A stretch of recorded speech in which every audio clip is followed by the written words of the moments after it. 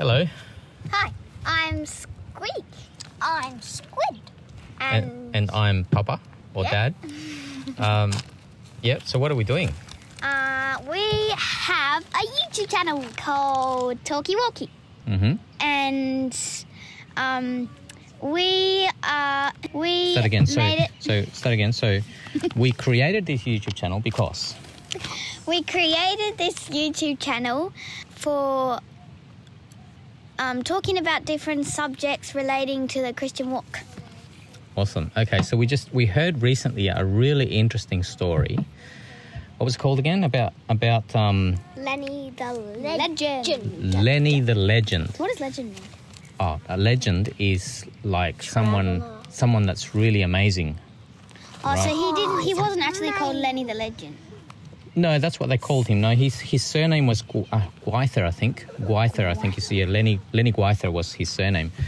I think that's how you pronounce it. But they called him Lennie the Legend. Why did they call him Lennie the Legend? Well, because he did a miraculous thing. Lennie the Legend lived with his family on a massive block. The block was more than 100 acres big.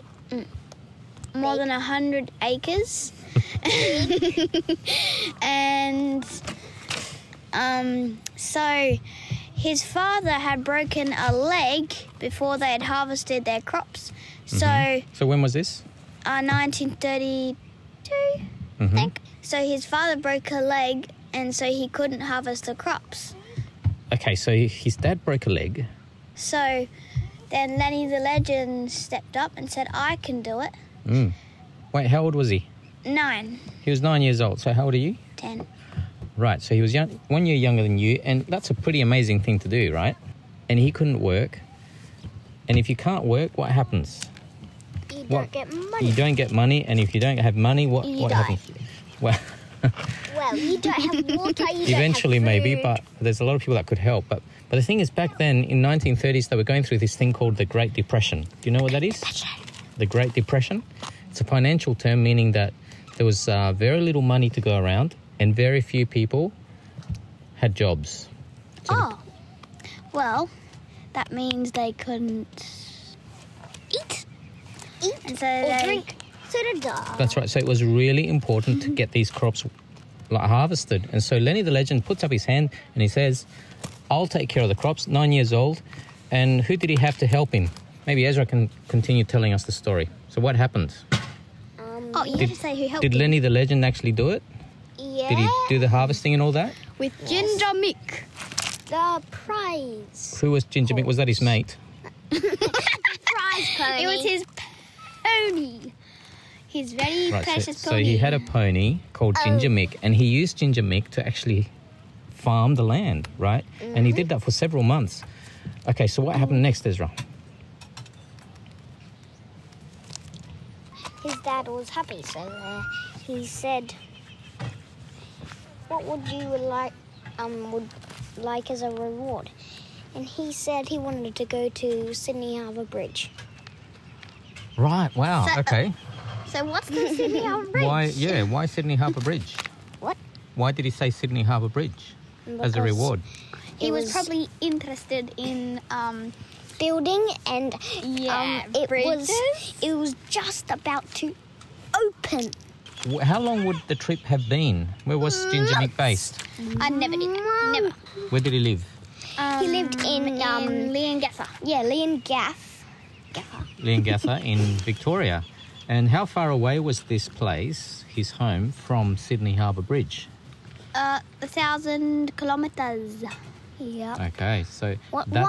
1,000. And so did he actually end up going? Did his parents allow him? Yep. Well, So his parents kind gave him of. permission, apparently. Not apparently, in reality. And he actually went.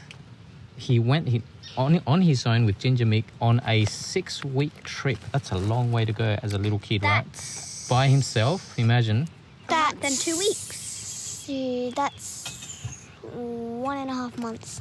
That's right, 1.5 months. Yeah. And it took him about 4 months to actually get back. right? So he'd made the trip there.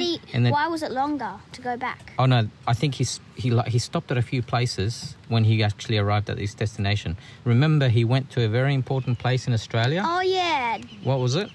Before he got to Sydney Harbour Bridge, the Prime Minister. he actually visited Parliament House in Canberra. Yep. And he met the Prime Minister. Right. He also met a lot of other famous people, very important people. Anyway, he made it to Sydney Harbour Bridge, and what happened next? He just walked across and came back. Yeah, he walked. And started his way back home. Yeah. That's right. Okay. So it was amazing. And a lot of people were following him. In fact, the newspapers were following his journey. And I'm just going to read something to you here, just real quick. Somebody wrote to the Sydney Morning Herald back then and wrote this. Just such an example as provided by a child of 9 summers. Lennie was and is needed to raise the spirit of our people and to fire our youth and others to do things and not to talk only. Right? Not to talk only. And so that's why, isn't that why you guys wanted to create this channel? Because the Christian life is about doing the walk, right? It's about doing the walk. And so we sort of flipped that idea into talking about the walk. And we call the channel what? Talkie Walkie. No, it's not called Talkie the Walkie. Talkie Walkie. All right. Okay, so what else was it that we were going to say? Just like Lennie the legend went through a big journey with lots of hard things, we also go through lots of challenges on our journey. With God. Yeah. And so this channel is about that. We're just going to talk about life experiences, but also about what the Bible says our journey, or we're going to encounter on our journey, and lots of useful information. So be of good courage in your journey. And please like and subscribe. Please press the like button. don't forget to subscribe to the channel and turn on the Like notifications. All right.